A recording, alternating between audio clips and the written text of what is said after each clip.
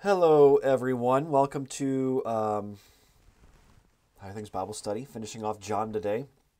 Don't mind the whiteboard in the background or the random things. This is the multi-purpose room right now in the Fenker household. I'm Pastor Aaron Fenker, if you don't know. The presents.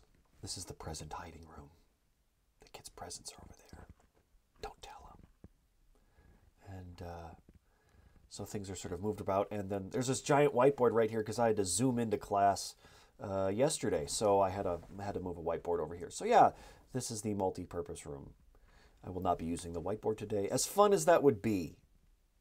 So yes, John 21. And I know Pastor Borkart went to, 21:19.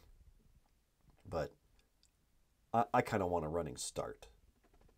Maybe he anticipated that I was going to do that. So, without any further ado, let's get to the text. And when they finished breakfast, Jesus says to Simon Peter, definitely, it's like John was there overhearing the conversation. Simon, son of John, son of Jonah, do you love me more than these? And he said, yes, Lord, you know that I love you. He says to him, feed my lambs, my little lambs. He says to him again, a second time, Simon, son of John, do you love me? He said, yes, Lord, you know that I love you. He says to him, shepherd my lambs, my sheep. Then he says to him the third time, Simon, son of John, do you love me? Peter was sorrowful because he said to him a third time, do you love me? And he says to him, Lord, you know all things. You know that I love you. Jesus says to him, feed my sheep. And where was I? My screen was flickering. I hope we're okay. That'd be weird.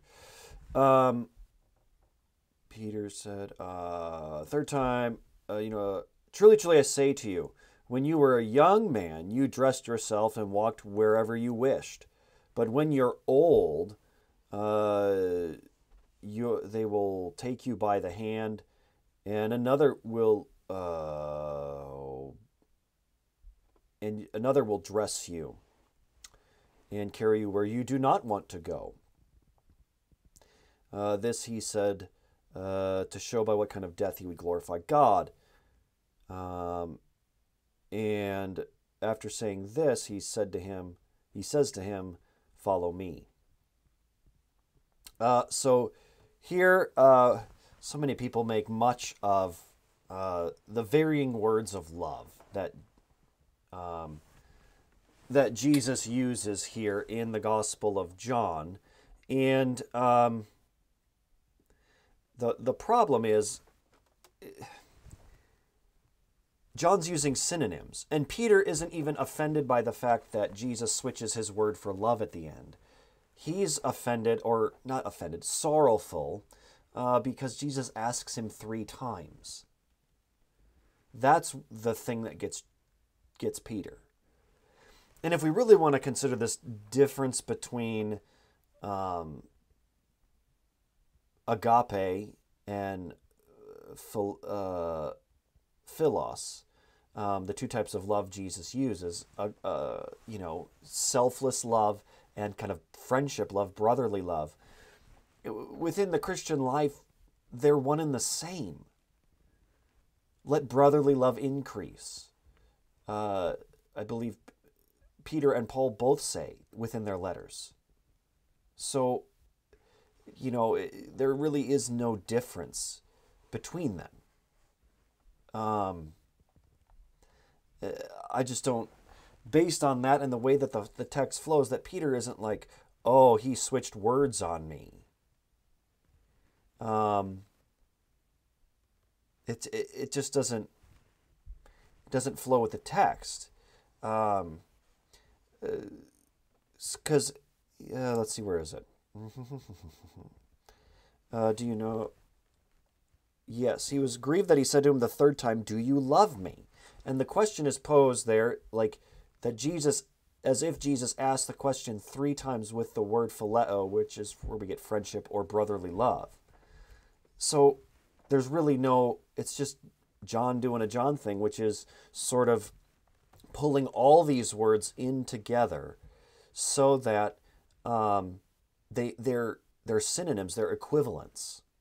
And this is what we see throughout the epistle of 1 John, that love towards God and love towards neighbor is sort of the same thing. If you have, this self-giving love directed, which should be directed towards God, you should love the Lord your God with all your heart and all your soul and all your strength, and love your neighbor as yourself. John uses these terms interchangeably. Both words are filled with the meaning of the other one. So, well, I don't have to, he's just having me show brotherly love, not this, agape love towards others. And then John would look at you and would be like, what? That doesn't make any sense. Yes, all the loves, there's one love. God is love, self-giving love. And then even he is brotherly love. It's all the same. Those are these 2 words for love. And I know there's much that we can learn from the different, ways that we normally talk about love in the New Testament. C.S. Lewis has a work on that, on the types of love. And that could be helpful in some sense. But here I think we also start seeing that we start equating these things. That the love of God, the selfless love of God, affects our love for our brother, for our neighbor. So that to agape is the same as to philia. It's all the same when it comes to Jesus and the Christian life. There's no other way that the Lord works. Faith toward God, love towards neighbor. We sort of use, even there, I'm going to become large again. Even there in the post-communion collect, we use faith towards God and love towards one another. So there we've used completely 2 different words, because faith is love towards God. So we use these alternate terms, even though we would say, well, we're to love the Lord your God, which is faith, and then love towards neighbor. But if you wanted to use the same word, do you love me? You might start then nuancing it with, slightly different words. Well, what's the difference between them? Well, just kind of who they're directed towards. At the end of the day, what does it matter? Anyway. Just trying to go with the flow of the text here, that what Peter goes with, what gets Peter sort of sorrowful, the reminder of sort of, the third time is a reminder of his 3 denials of Jesus. But what gets him is the third time, not the fact that Jesus finally switches what word for love he uses. Peter doesn't get tripped up by that. But here we see what Jesus does. What does Jesus do for those who are faithless? He remains faithful. That's Jesus. That's the Jesus you have. That's the Jesus Peter has. That Jesus is the type who goes to a Peter and says, you denied me 3 times. I'm going to restore you 3 times. Technically 4, always one more. Always more with the Lord. More restoration with the Lord than we have denial. So Peter denies him 3 times, and 3 times he tells him, feed my sheep. And then he says, follow me, 1 more time. Always more giving, more mercy with the Lord. That's the type of Lord we have. yes. Feed my sheep 3 times in various ways. And then one more, follow me. The original call that Jesus gives to Peter in the Gospels. So we have, always more giving. What Jesus do we have? The merciful Jesus. But Peter, as is Peter's way, let's see how Peter puts his foot in his mouth yet again. Peter turned and saw the disciple whom Jesus loved following them, the one who had leaned back against him during the supper and said, Lord, who is it that is going to betray you? When Peter saw him, he said to Jesus, Lord, what about this man? Jesus said to him, if it's my will that he remain until I come, what is that to you? You follow me. Therefore this word went out amongst the brothers that this disciple would not die. But Jesus did not say that he would not die, but if I will him to remain until I come, what is that to you?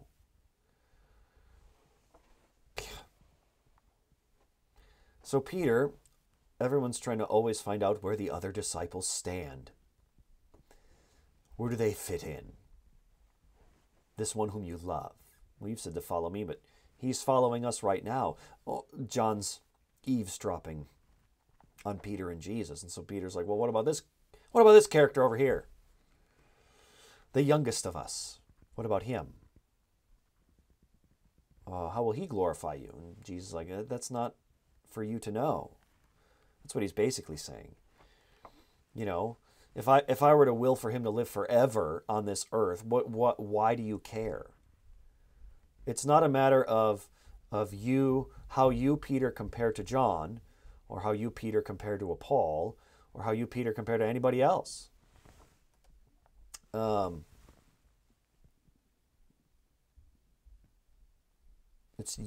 saving you. I'm drawing you to myself. And that guy over there, if I will that he remains until the end of the world, what is that to you? And so then there's that rumor, and that's always good.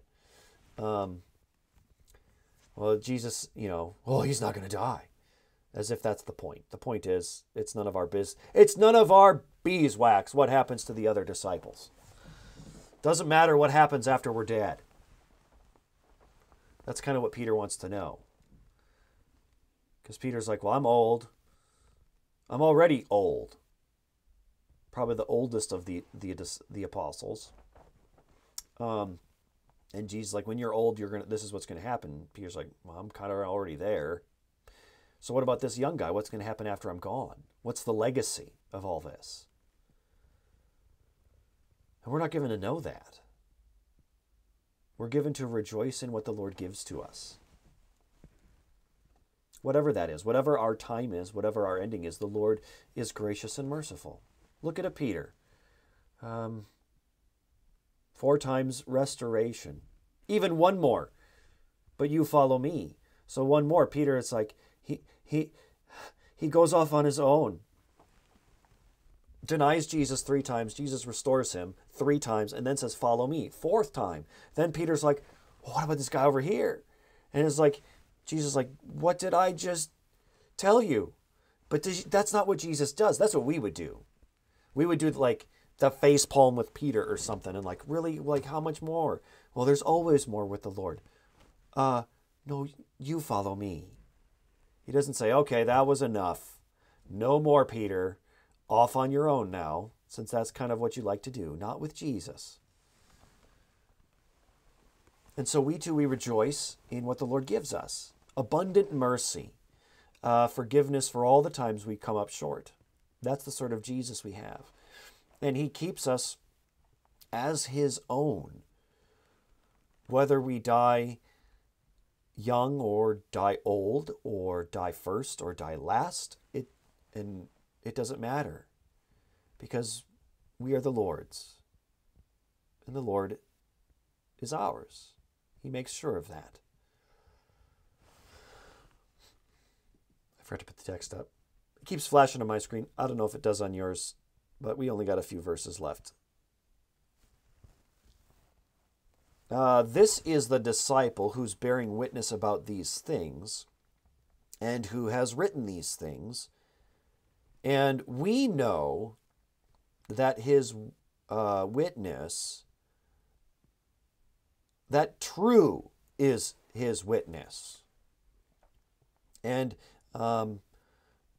there are many other things which Jesus did, which if they would be written one by one, would not be, the world would not be able to contain the books that would be written. Yeah, if they were written out kathen, one by one. So every one of them, that's fine. But it's sort of like, you know, yeah, one by, if you're to take the time to list them all out, we couldn't do this.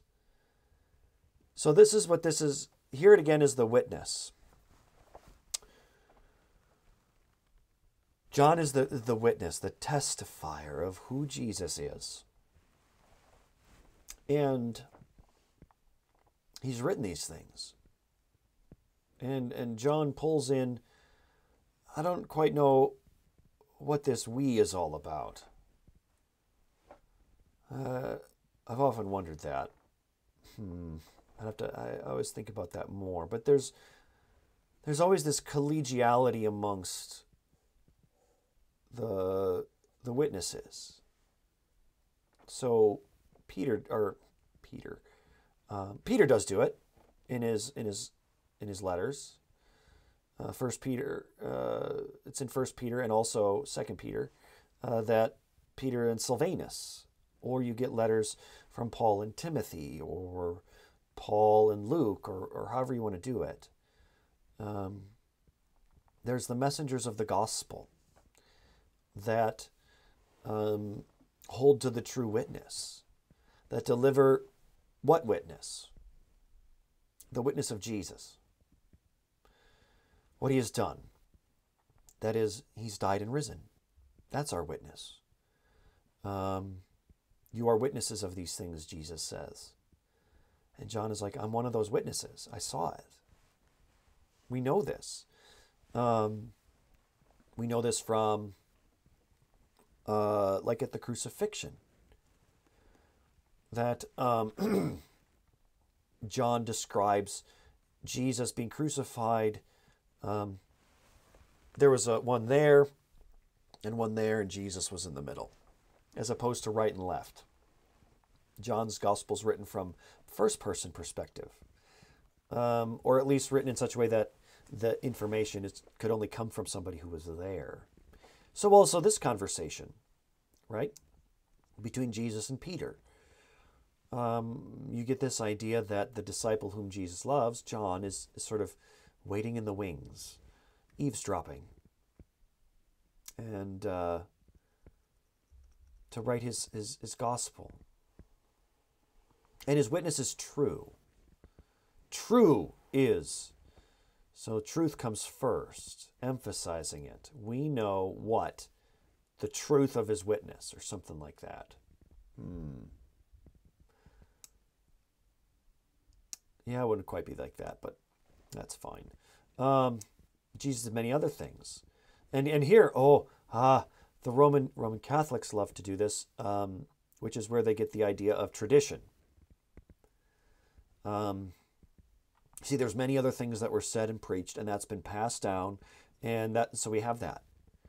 But that's not what John's doing here. John's just saying, of all the things that I could write, I had to pick something, because if you really were to look at it and try and list it out, every one of them, or list them out kathen one by one,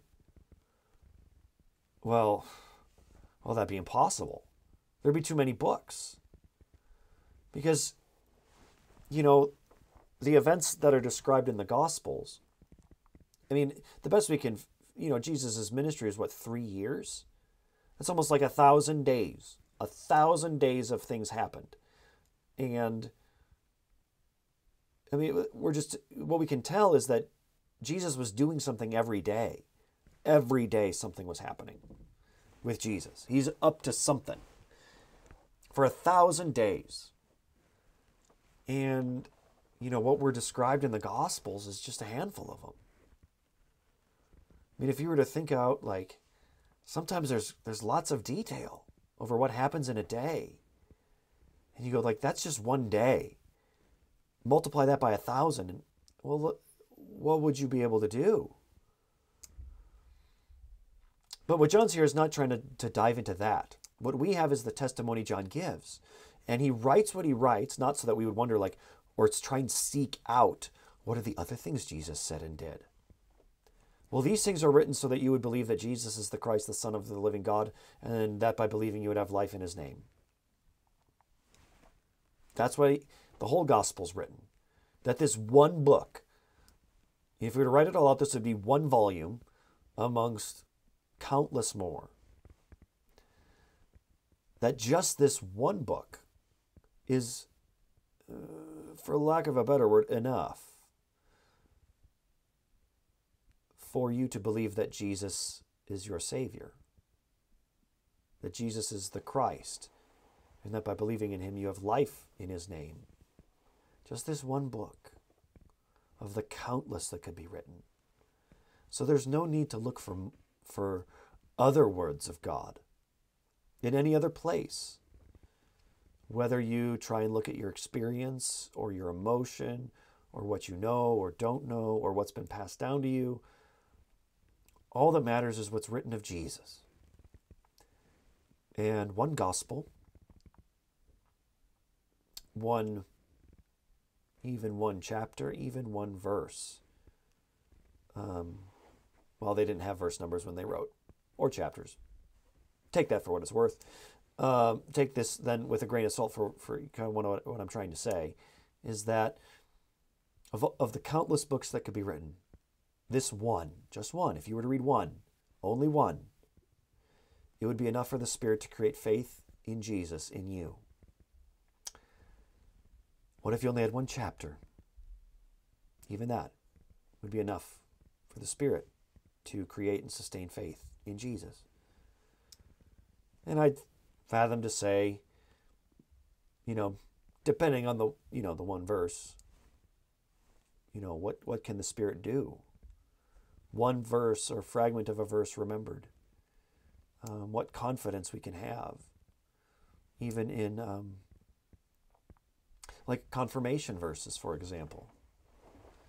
So often old-time confirmation verses, lots of legalism and trying to like bolster someone's activity or whatever. But a well-chosen confirmation verse, one full of comfort, well, that's enough for the Spirit to sustain you the entire rest of your life. What if you have a confirmation verse of, a John 3:16 or a Romans 1:16, like in my case. I'm not ashamed of the gospel, for it is the power of God unto salvation for all who believe. First for the Jew and then for the Gentile. Or a Psalm 27:1. The Lord is my light and my salvation, whom shall I fear? So that of all the countless books that can be written, even that one verse, even one word, tetelestai, it is finished. Even that one word, Spirit-filled word, that word is. A Spirit-filled word, Spirit drew out of John, who was there to hear it. Spirit draws this out, causing him to remember all things that Jesus said. That one word, Spirit-filled word, to fill you with the Spirit, to rejoice in what Jesus has done, the Christ, for you. And that by believing you have life in Jesus. That's an amazing conclusion to an amazing gospel now, isn't it? An amazing story of Jesus' preaching who he is. God for you. God for you. God, Word became flesh and dwelt among us. The true bridegroom has come. The Creator, so the true bridegroom, the water into wine, the baptizer, the one who seeks and saves the lost, even a Samaritan woman, the one who feeds thousands. John 6, he is the bread of life, the one who is the light of the world, the one who is the good shepherd, the one who's the gate of the sheep, the one who's the resurrection and the life, the one who cleanses his disciples, the one who is the vine and you are the branches, the one who sends the Spirit, the one who is betrayed for you, crucified for you, raised for you, the one who sends you a preacher to forgive you your sins, the one who restores even those who deny him 3 times. Always more restoration with him. That story. That story, John 1 through John 21, of all the countless other books that could be written, that one book will save you. One chapter will save you. One word, tetelestai, it'll save you because it's written. The Spirit drew it out of John so that you would believe in Jesus. And that by believing in him, you would have eternal life in his name. I hope you enjoyed the Gospel of John. I enjoyed it the couple times that I came in. And with that, I'm ending a little early, but I've got nothing else to say. Amazingly enough.